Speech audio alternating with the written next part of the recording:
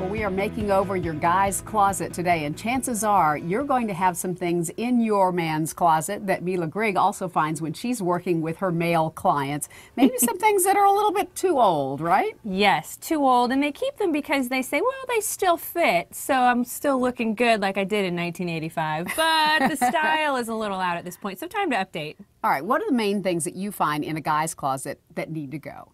Shirts and pants. Okay. You know, we'll talk about the sock drawer, but shirts and pants are really, and it's not because there's anything wrong with the shirt necessarily, it just doesn't fit. And men think things fit because it buttons here or it buttons here, and then you're buttoning at the waist, but then the pants billow out and it looks like you kind of are ballooning.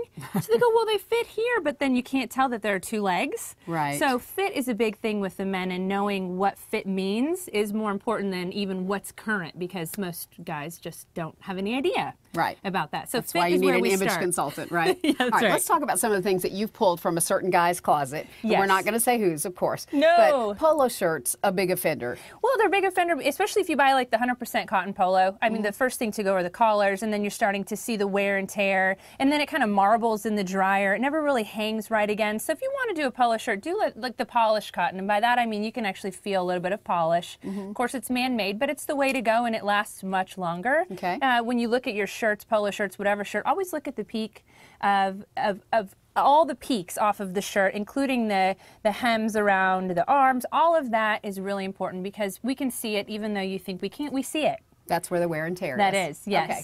All right, white shirts. White shirts. So if it started to yellow at all, it's time to get rid of it. And most men go, well, you can't see this, but that's just telling you the shirt's probably pretty old at this point. It's yellow in other places too. That's right. And ladies, we know, we can see it. We can see it, right? We can. And if it's see-through, you don't want it anyway. So. Okay.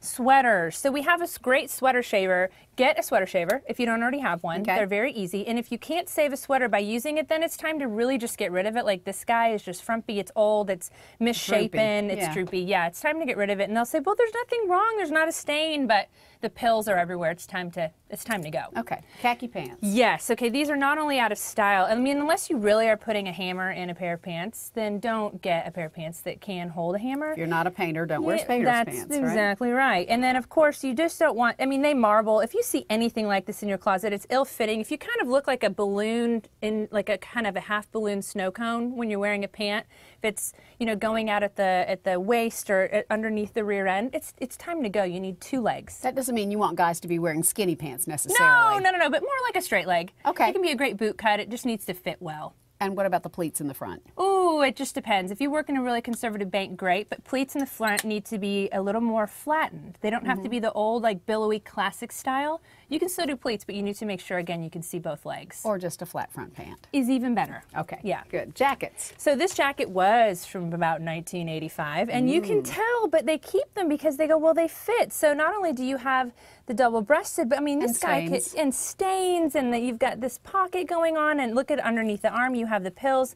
This is not fixable. Get a new jacket. Donate this to someone. Yes, that's right.